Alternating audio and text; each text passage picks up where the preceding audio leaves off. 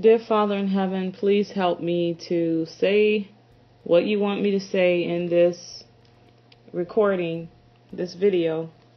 Please let your Holy Ghost come upon me, as this is the second time I have to make this attempt because the audio was not good in the last one.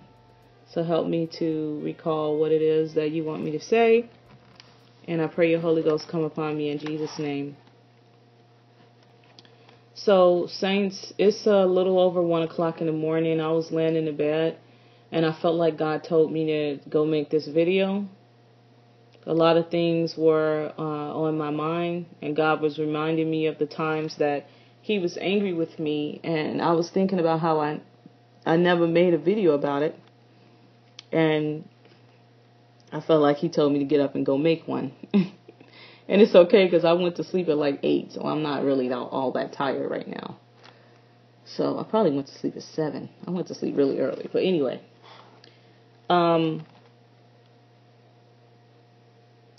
So I don't know how many of you all that will hear this video have seen my video where I went to hell. That was not a video that I wanted to put together because it was shameful. And this one is also shameful, but I have to obey God. So the first time that Jesus came to me, and He was really upset with me. And let me say this. There have been other times that Jesus has came to me, and He very gently rebuked me. And one of them is one of the earliest experiences that I had, going on 3 years ago. And I really need to put that video together because it will show you all how important it is to forgive. But I haven't done that yet. God forgive me. But I need when the Holy Ghost come upon me and tell me to do something, then I get up and do it. And I just haven't felt the unction to get up and do that one yet. But, hopefully soon. So anyway, I'm not going to talk about the times when Jesus gently rebuked me. I'm going to talk about the times when He was angry, okay? Because that is what He wanted me to say. He gets angry, okay? And I'm going to get right into it. So one of the first times that He came to me and He was really angry, I had did a video. And on this video is one of my earliest videos. It was like my second video, I think. It was really early. And I had misquoted the Bible on this video. And I kept feeling the Holy Ghost telling me over and over, you misquoted the Bible. You misquoted the Bible. Because I didn't go and read the Bible, the statement that I had made. I didn't read it because I said, well, I'm sure it's right, But it wasn't. And the Holy Ghost kept telling me that, and I wouldn't listen. I was like, yeah, I'm sure it's right. I'm sure it's right. Yeah. Because, those of us that make videos, it takes half a day to make a video. Sometimes all day. Matter of fact, there have been videos that I've worked on that have taken me like a week to do all the editing and the pictures and, a lot of images, especially in my first videos. I made those images myself, like I edited them all.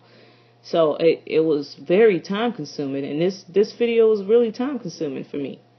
And I didn't want to take it down because then I would have to do it over again, was my thinking, and I didn't want to have to do it over again, so I wasn't listening to the Holy Ghost telling me that I said something incorrect.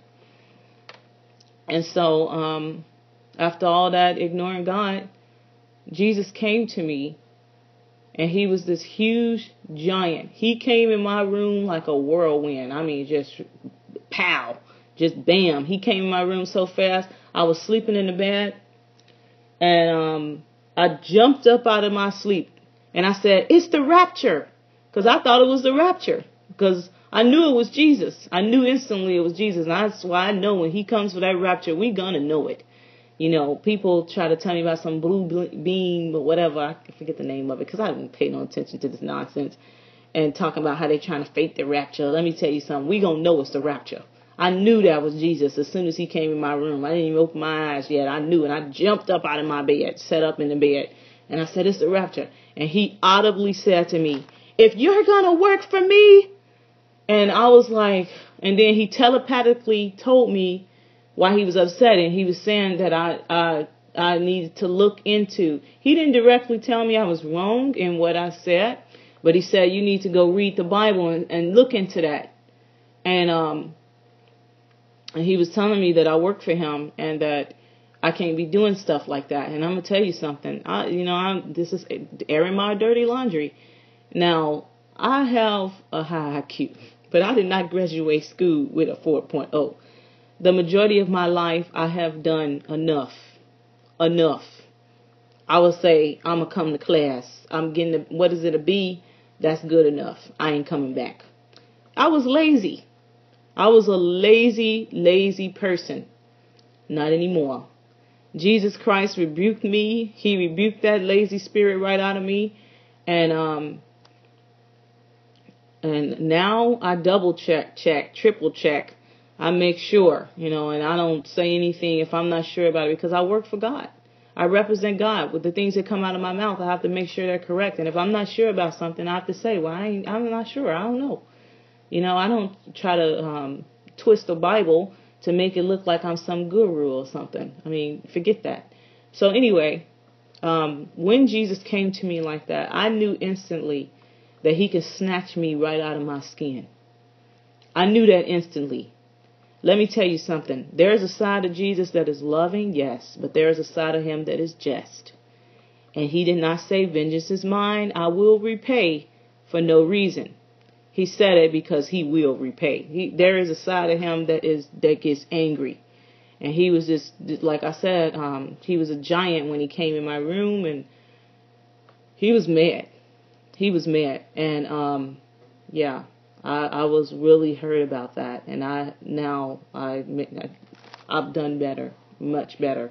And I don't try to say things that ain't right. So anyway, and after that, he put me to sleep. So anyway, the next time that he came to me, and he was really angry. And I just want to say this, okay? We know that the Bible says in Hebrews 12:6, for whom the Lord loveth, he chastiseth, and scourgeth every son whom he receiveth. So if you are not feeling the chastisement of God, then maybe you're not on a certain level that you need to get on, because the Bible says whom the Lord loveth, he chastiseth. And it says he scourgeth every son, not a few. He scourgeth every son whom he receiveth. So he definitely will chastise you. Like I said, he's gently done it to me probably the majority of times. Yeah, the majority of times. But there have been times when he didn't. And here's another one. So I have been really sad and out, really crying because I was listening to the devil. He was telling me two things. He was telling me that in the new world, I wasn't going to have a good job, and because I had just started my ministry, and I didn't do nothing for God. I haven't did much of nothing, and I'm in the new world. I'll be lucky if I'm picking up straws. I mean, he was just really just getting on me. So, and then another thing he kept telling me is how many times that God was angry with me. God had to keep chastising you, and he had to keep helping you, and look at you. Look at you. And I was sitting here listening to the devil. My kids, they noticed I was sad and out, and they would ask me, Mom, are you sad? Like, what's the matter? And I was just like, I don't want to talk about it. I don't want to talk about it. And so then I would be sitting in dark rooms, just crying my eyes out, and the devil was just really just letting me have it about how I'm just now doing something for God all this time. And he was reminding me of my past. Okay, and this is the God in heaven, honest truth. I was called to the ministry back when I was 17, 19 years old. God was calling me to feed his sheep. And not saying that he called me to be a pastor. I've never felt led to be a pastor, and I don't want to be a pastor. But anyway, let me go on. And but he wanted me to minister, which I'm doing now through my videos, praise God, and in other ways. But he came to me, and I didn't even know the Bible. Okay, I wasn't hardly reading the Bible at all back then. I did not know this was in the Bible, but this is what he did. He kept saying, "Do you love me?" And I said, "Yes, I love you." "Do you love me?" Jesus, I would see him. I would have visions of him. He would say, "Do you love me?" Telepathically. And I would say, "Yes, yes, I love you." "Do you love me?" "Yes, yes, I love you." Why God, do you ask me this over and over? He said, "Feed my sheep." And then sometimes he kept coming to me over and over. I kept seeing visions of him. I was in church multiple times, and I saw him, a vision of Jesus right there in church saying, "Feed my sheep, feed my sheep." And I would not listen to God because I didn't know what he was talking about. I honestly thought, well, maybe he's talking about tell my friends about him. So I did do that. I said, yeah, you need to consider getting right with God and everything, and that's what you need to do. But as the years went on, I knew he was calling me to something more than that. He wanted me to do more than that, and I didn't want to do it because I was too busy in the world, and I was 17, 19 when this happened because I know of the church that I was going to. And he was calling me, and I didn't want to hear what he was saying. And unfortunately, God forgive me. And now I'm over 40. So I did not heed the voice of God until I went through some very horrific, tremendous things that happened in my life. Like I said, I said this in another video, I will have to do another testimony part 2. But God brought me to my knees. And then the only voice I could hear was his. And it was the same message. Feed my sheep. And so, I went through some horrific events. Okay. But I'm not going to get into that right now. So about 3 years ago, going on 4 years, I heeded the call. And then the devil was bothering me about that. All this time, what have you been doing? You ain't been doing nothing for God. Who on earth you think you are? And I was feeling so bad and so sad. And I was listening to the devil. And the Holy Spirit told me, that's the devil. And I had the audacity to say, yes, I know it's the devil, but he's right. Oh, you don't want to say that to God.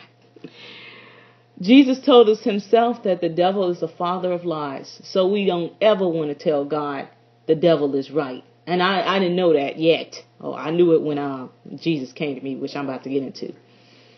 So anyway, I'm feeling all sad and crying and horrible and cried myself to sleep like a baby. Just cried myself to sleep. I was so sad. And, the devil was really bothering me.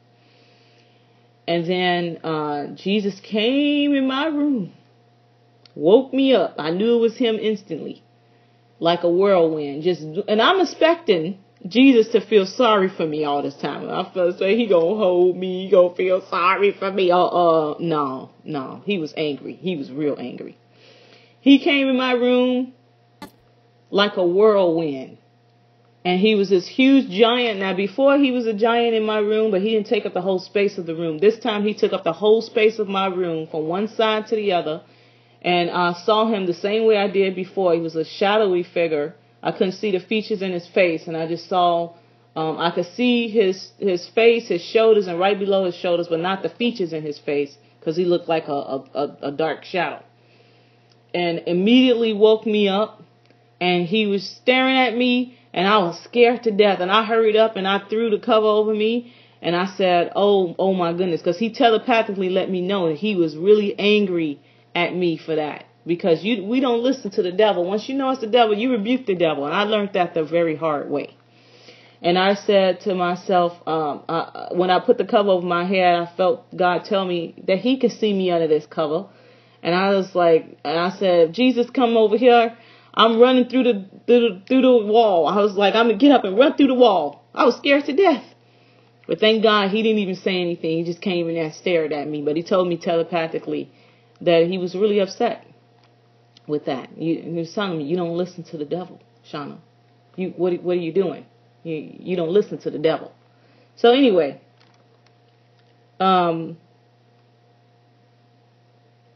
those are the 2 times. I'm gonna say one more. It's been a few, but these are the worst times.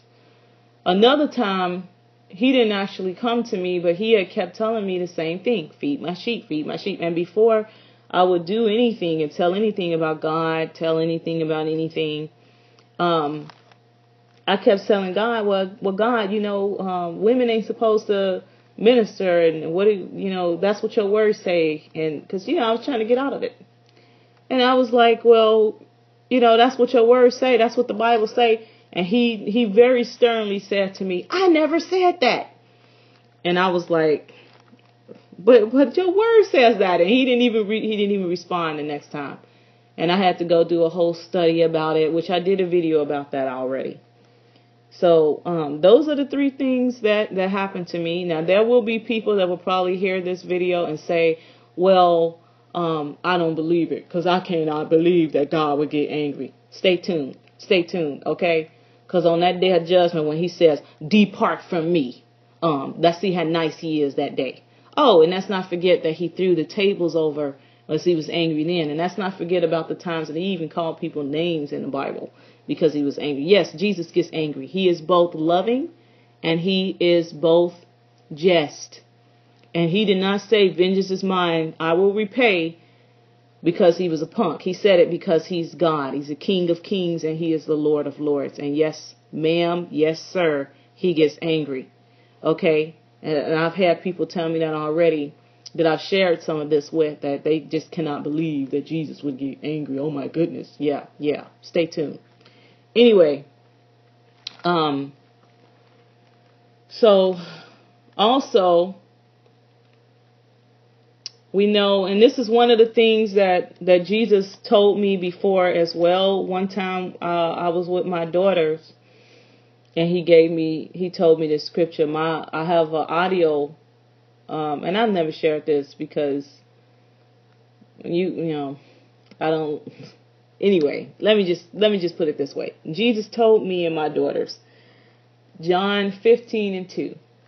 He said, every branch in me that beareth not fruit, he taketh away, and every branch that beareth fruit, he purgeth it, that it may bring forth more fruit. So what that means is that if you're a Christian and you're bearing fruit, and that's great, somebody give you a hand. The Bible says that God will purge you even more, so you can bring forth even more fruit. That's in the Word of God. Okay? Now, many Christians are not on this level, and they cannot receive this message. This is something that they living in the fluffy cloud somewhere, and they cannot understand these scriptures in the Word of God. Okay, so pray on it. Don't waste my time. And I'm sorry, I'm not trying to be angry or rude. God forgive me. But just seriously, pray on it. Pray on it. Okay. And I want to give a response to a message I got from an atheist. I had an atheist send me a message, and he says to me, what kind of an evil God would send people to hell? Something like that. And I immediately blocked this young man, and I'll tell you why. Okay? First of all, I am not the one that is going to sugarcoat the Word of God and tongue twist the Word of God to accompany somebody's feelings. Because I had already ministered to him. This wasn't the first message we had. I had already been ministering to him. And this was him getting nasty. Okay, so I had already given him the truth. So that was already done. Nothing else needed to be said about that. I already gave him the truth, and he was just getting nasty.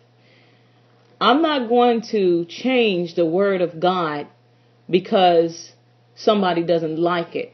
I'm not going to sit up here and start preaching or teaching, and I don't call myself a preacher because I'm not a preacher. I'm not going to start saying things that are not right with the Word of God because somebody don't like it. First of all, let me say, I don't do anything for somebody's feelings at all. I don't care about people's feelings on that regard. I don't care. I love you. But if you cannot receive the truth, then, hey, it is not my job or any saint of God's job to twist the Word of God to fit somebody's feelings. I'm sorry. I'm not going to do that. Yes, you will go to hell. And he is not an evil God. He is a loving and just God. And I want to give a few scriptures. First of all, Revelations 20:15 says, and whosoever was not found written in the book of life was cast into the lake of fire. Period. If your name ain't in the book of life, you go into hell. And that's it. The Bible says in Revelations 21:8, but the fearful and unbelieving and the abominable and murderers and whoremongers and sorcerers and idolaters and all liars shall have their part in the lake which burneth with fire and brimstone, which is the second death. Period. You going to hell. You going to hell. Yes, he is a loving God, but he is a just God, and he is not a punk God. And he literally told me that once. He said, I'm not a punk God. Because I had been saying that to people, and then he repeated it to me on something else. He's not. He's not a punk God. He's a loving God. He'll love you to pieces. But you got to take the time to give your life to the Lord. Okay? You need to come to the Lord. Now, I'm not the one that's going to sugarcoat that to you. And that's it. The Bible says in Romans 10:9 that if thou shalt confess with thy mouth the Lord Jesus and shalt believe in thine heart that God raised him from the dead, thou shalt be saved. He told you what to do to be saved. He wrote it in the word. Okay, I'm not going to start pulling down the fairy dust and making up something to make somebody feel better. John 3:16. For God so loved the world that he gave his only begotten Son, that whosoever believeth in him should not perish, but have everlasting life. That's pretty simple. Believe in the Lord. The Bible also says in another scripture, if you love God, you'll keep his commandments. Okay? If you believe in God, the Bible talks about the character of people that believe in him as well. He gave you this beautiful book called the Bible. You can go and study the Bible and you can understand how to be saved. The Bible says that the kingdom of heaven suffereth violent, and the violence take it by force. And what that means is it's a violent takeover to get into heaven.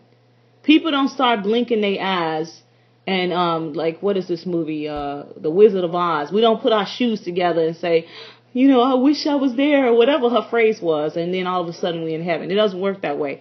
You have to be violent about getting into heaven. You got to fight to get into heaven. If you don't want to fight to get in heaven, hey, how about you spend the next millennium trying to figure out why God could put you in hell? But you will go to hell. Okay, and I'm not going to sugarcoat that to you. And I'm sorry that, I'm not sorry. Yeah, I'm not sorry. Anyway, God bless you all. I love you. Stay in God. And let's make it to glory.